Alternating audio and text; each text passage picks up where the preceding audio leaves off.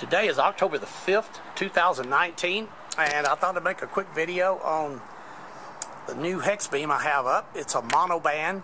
It's the K4KIO. I believe I'm saying that right. It's up at about 35 feet, and it has amazed me beyond what I expected it to do. I originally had it mounted right here on top of this on a little telescoping pole like for TV antennas, and I had it telescoped up about 12 to 15 feet, somewhere in that range. I don't know exactly. Probably about 12 feet. And on top of this one, I had a rotatable dipole. I'll show you that dipole here in a minute. And I kept comparing the two, and the dipole outperformed it when it was mounted here on this little mount every time. And so I was reluctant to put it up, but it performs phenomenally well. It has surpassed my expectations. It really has. This thing right here in this video looks like my tower is about to fall over to the right, but actually it's straight up and down. Anyway, performs extremely well. I've got it pointed west right now, as I think you might be able to see in this video right here. I've got a dual core balun up there at the top of it. Yeah, actually that came in pretty good, didn't it? Yeah, that's a balun right there, 1-to-1. Store-bought one made by Balun Designs, I believe it is, out here in Texas. I'm in El Paso. The coax all the way down from here to the radio is LMR 400 dB. It's exactly 3 wavelengths long. Since I only operate 20, I can do that. But anyway, yeah, mounted over here on this little mount, it just did not perform very well. Now, I've heard some people say that theirs performs extremely well down low, but mine didn't. But wow, I'll have to show you. I can go down and show you on the SDR just how phenomenal it really is. So, but while we're out here, let's go take a look at the rotatable dipole I had up there.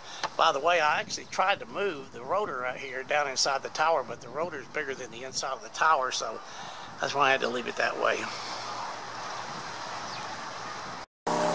Okay, well, here's the dipole taken down. You can see I've pulled it apart. I've pulled the ends off of it because the length of it, of course, telescopes over this. I'm just going to show you the center part. I used exactly the same balun on the Hexbeam as I do on this. It's a dual core balun. I feed it out the side to get out here to one side of the element. The other side of the element, this is fiberglass insulated in the middle. I run full legal power, and I've never had any kind of arcing or anything strange happen to it. Actually, it's pretty solid. And here are the other elements, as you can see. You know how long a 20-meter dipole has to be, like 400 something inches, like 32 feet. Well, anyway, I just wanted to show you what I had up there. And I was actually quite pleased with it. I got really good reports, 20 over all the time. Now let's go down and look at the SDR spectral display. Okay, I think this kind of tells the tale. This is a SDRPlay spectral display of it of 20 meters. The California QSO party is going on right now, but I have never seen anything like this on the dipole. Wow, that's all I can say. I mean, I could tune across here and you could hear all these people on there, but it brought this thing alive. As a matter of fact, I've had several QSOs lately, and I do it in kind of a, oh well, sort of way, and I say, have you noticed that 20 meters has livened up and gotten a whole lot better lately? And the comments I get are like, well, no, not really. The sunspot cycles at a low, and kind of get that routine. Like, okay, well, thank you. And then I've asked that a number of times, and the answers I get are no big deal. Well, it's a big deal here. I've never seen anything like that, and I'm getting it day after day after day. Today would be actually the 4th day. About right now, we finished about 4 days ago. So there you go. I think it's worth it. Holy mackerel. Like I say, it's just a monoband. It's just one band, 20 meters. The equipment I use, I always like to show it off. This is the beautiful KWM2A. I got a 51S1 receiver right next to it, and here's the power supply for the KWM2A.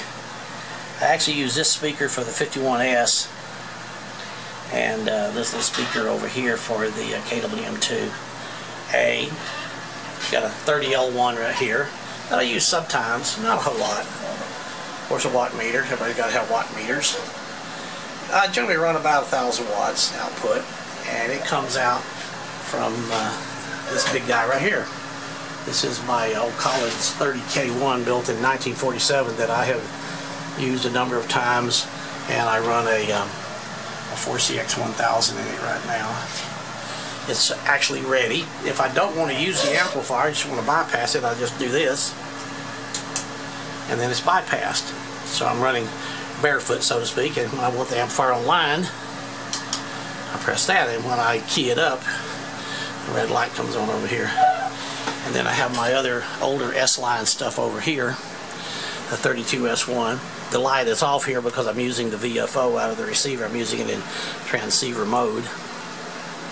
I use all this nail polish to mark my wires and where they plug into. Like I'll, put a red blob on the wire and a red blob on where it plugs into, and that's the way I've kept up with everything. This microphone right here has a condenser mic in it and a battery, and whoops, I'm keying it up here. And I use the old potentiometer that came in this original UG stand. I took the amplifier out, but that's a 5K potty and works great. I run the output of this condenser mic down here, and there's also a 9-volt battery under there, which was the original part of this stand.